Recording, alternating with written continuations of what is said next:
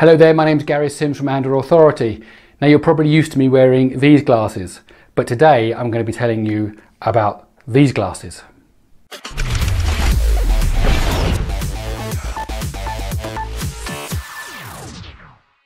One of the most famous, or should I say infamous, augmented reality products of recent times was of course Google Glass. However, Google aren't the only company investing in AR. Epson, a company who you may know better for its printers and scanners, also make AR products, including the BT200 smart glasses. And today we're going to be looking at these smart glasses and see what they're capable of. The BT200s are a full set of smart glasses with tiny projectors for both the left and the right eyes. However, unlike a VR headset, the rest of the viewing area is transparent. This means that you can walk around and perform tasks aided by the glasses. Coming out of the side is a cable which connects to a control unit. This box, which is about the size of a smartphone, provides all the computing power as well as a touchpad for controlling the glasses and connectivity like Wi-Fi and Bluetooth. Halfway along the cable is a small clip and a headphone socket. The control unit is like a small tablet, but the display has been removed and replaced with the projectors in the glasses. Inside the box is a Texas Instruments OMAP 4460 dual-core Cortex-A9 based processor running at 1.2 GHz. There's also 1 GB of RAM and 8 GB of internal storage.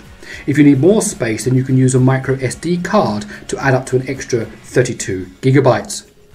The glasses weigh around 88 grams, which is much heavier than a normal pair of glasses. However, the weight isn't prohibitive. You can wear them comfortably for about 2 hours. Only then do they start to feel like a burden. The optics are first class. The little projectors display an image which appears to be about 80 inches at 5 meters distance. The way the optics have been designed give the impression that you are looking at a large screen or monitor a few meters in front of you. Because of this perceived distance and the quality of the Epson projectors, my eyes never got tired from looking at the displays. No headaches, no neck aches, no nothing. It was a pleasure. The unit runs Android 4.04, which means you can run any API 15 Android app, including games, productivity apps and multimedia apps. It's a fairly stock version of Android. That means it will be able to run unmodified Android apps directly, just as you would on a smartphone or tablet. The trackpad on the surface of the control unit is used to control a cursor, much like a mouse. You move it around with your finger on the pad and then tap for a click. The screen that is projected by the glasses is in landscape mode, but the trackpad is used in portrait mode. This is okay and doesn't really cause any problems, except that the width of the trackpad is narrow, as you have to use the left-right distance of the upright pad area rather than using its longest side. The BT200 doesn't come with Google Play support, so any normal apps you want to download either need to be side-loaded or installed via a third-party app store. For my testing, I installed Amazon's App Store and I was able to find and install many popular apps without any trouble. For app developers, there is also the Moverio SDK, which provides a library that allows Android apps to control the BT200's display, audio and sensors. For Moverio specific apps, Epson has its own ecosystem and an app store called Moverio App Market. It would be nice if the Android version was higher, not because there is any functionality missing, but because it might give some access to some more interesting content like Google Cardboard or other VR projects that are being built on later versions of the OS. The old adage goes that hardware is useless without software, and that also applies to the BT200 smart glasses. Thankfully, there's quite a bit of interesting app development going on for these glasses. Having used the glasses for quite a while now, I can safely say that they work very well with just about any Android app or game. I downloaded the Dolphin web browser and Angry Birds, and both worked without any problems. The only minor exception was that the intro for the Dolphin browser is in portrait mode. However, once you have dealt with it, it switches back to landscape. The only apps that don't work are those that must be used in portrait mode. For example, I downloaded Temple Run, and as a portrait game, it just isn't possible to play it. Browsing the web is an interesting experience. If you are loading pages with lots of text, then smart glasses really aren't the best medium. However, if you are looking at media-rich pages, like photo galleries, then smart glasses work very well. Typing in URLs and search terms can be tedious, as you have to use the on-screen keyboard, which means you have to move the cursor to the desired letter, then tap, then move to the next letter, tap again, and so on. Since there are no Google services, there is no YouTube app. However, YouTube works as expected from within the Dolphin browser. Watching a movie or browsing your photo collection can be quite fun on the BT200s, and the device supports apps like Netflix. However, you can do all that on other VR headsets. The real power can be found in AR. Epson kindly preloaded my review unit with some example AR apps, which demonstrate what is possible. The glasses include a built-in VGA camera. You can take photos and record video using the standard Android open source camera app. As well as being able to take low resolution photos and record video, the camera is also used by apps to see what the wearer is seeing. With pattern recognition and other fancy technologies, apps are able to add layers of new information on top of what the user is actually seeing. The classic use case is with trackers. Printed material, usually a printed pattern or code, is recognized by the app and used to display a 3D model or some other image. One of the more ambitious demo AR apps is probably Visualizing the Future by CN Technology. It is meant to be used with the Wellstar Atrium Model 4000 single collection chest drainage system. It displays AR instructions directly above the physical device. The idea is that it provides help and training for users of these medical devices and shows the necessary steps for successful operation. You can download the front-facing target which is stuck on the front of these devices and experience the AR part without actually owning one of the drainage systems. Since I don't know much about chest drainage systems, I was a little lost while I was using the app, but it certainly did show me where to connect the hoses, all in glorious AR. One fun game I have for the BT200s is AR Man. It's basically a Pac-Man game in 3D where you play the role of the Pac-Man. You are in a maze which you navigate by actually walking about and using your head to see what's around you. There are even ghosts. This is clever because the game uses the sensors in the glasses to detect forward movement. As a result, you don't need to control your position in the game via the touchpad, you just walk forward.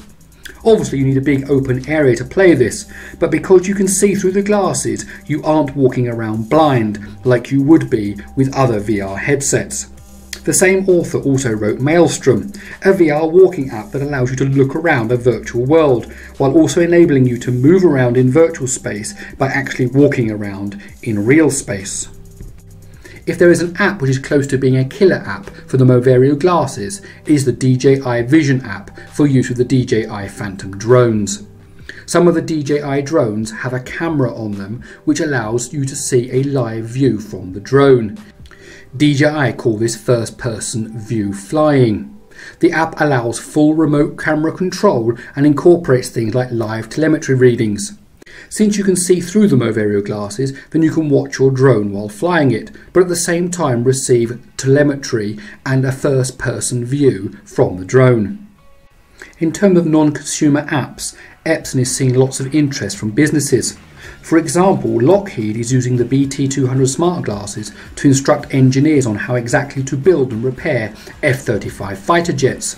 According to an interesting article by Popular Mechanics, when a glasses-wearing engineer is installing a brake component on the landing gear, they look at the wheel and the glasses show renderings of every bolt and cable with the part numbers and ordered instructions showing where the parts fit.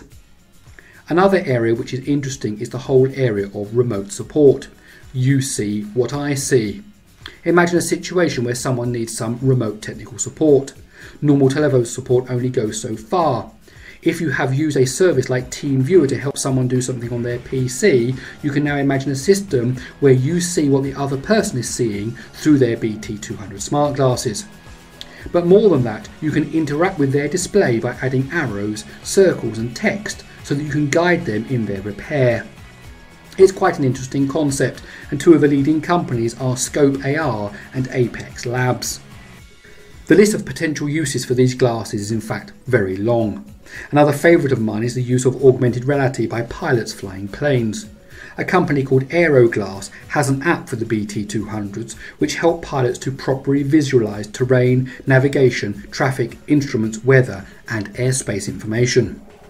Overall, I'm very impressed with the potential of these smart glasses. This is very much a product in the developer edition phase. It isn't ready for consumer mainstream. However, if you or your company are looking for AR solutions, then the Moverio might just be the platform you're looking for. As with so many areas of innovation, the key to success will be finding a killer application. At the moment, the BT200s are interesting, even inspiring, but not yet essential. Unless you own a drone, that is. However, as this tech develops, we will certainly see lots of new ideas and interesting ways of using AR. Epson's original BT-100 smart glasses were released in early 2012 and weighed 220 grams. 2 and a bit years later, Epson released the BT200 smart glasses, now weighing just 88 grams. If Epson maintains the same release cycle, then we can expect to see the BT300 smart glasses sometime in late 2016 or maybe early 2017. If the company manages to cut down the weight even further, add a 2 or 5 megapixel camera and use a newer version of Android, then what is currently a device for businesses, developers and drone enthusiasts could become a must-have consumer product. In the meantime, if you own a DJI drone, then go out and get yourself a pair of BT200 smart glasses. Similarly, if you want to develop VR and AR apps, then you should seriously look at this platform. And there you have it, the Epson Moverio BT200 smart glasses. They're currently available from Amazon for $699. Please do check out the AndroidAuthority.com website and find the written companion to this article, where you'll also find some links to some of the technology I was talking about today. Well, my name's Gary Sims from Android Authority. I hope you enjoyed this video. If you did, do please give it a thumbs up. Also, don't forget to subscribe to Android Authority's YouTube channel, and please use the comments below to tell me what you think about these smart glasses and what you think about AR and VR in general. And as for me, I'm going to see you in my next video.